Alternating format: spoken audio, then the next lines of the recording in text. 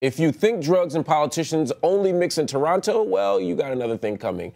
Congressman Trey Radel of Florida was arrested on October 29th for possession of cocaine. According to Politico, he was charged with a misdemeanor and is scheduled to appear in D.C. Superior Court today.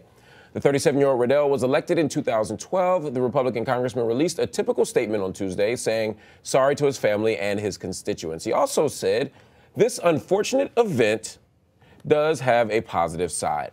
It offers me an opportunity to seek treatment and counseling. I know I have a problem and will do whatever is necessary to overcome it, hopefully setting an example for others struggling with this disease."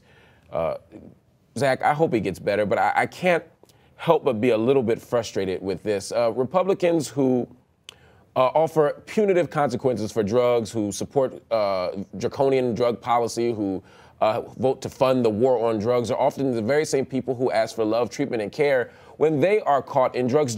Can we bring this up? I was looking at the Huffington Post here. Trey Radel was busted on cocaine charge yesterday or recently, but he's the one who voted for drug testing for food stamp recipients. So if someone is using drugs, he doesn't want them to get food. But now he's asking for treatment and care. Help me understand how this makes sense.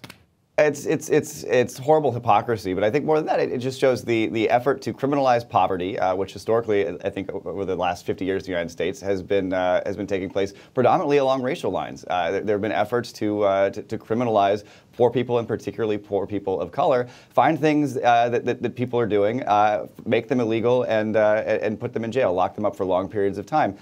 You know, I actually have a lot of sympathy for Trey Radel here. I mean, if the guy's got a problem, he needs some help. Like, let's get him some help. Let's get him treatment. I don't see any good reason to lock this guy up. I don't even see any good reason to remove him from office. It's not clear to me that this guy's problem has compromised his ability to execute his duties as a lawmaker. But that's true for almost everybody who's arrested on drug charges. Almost everybody.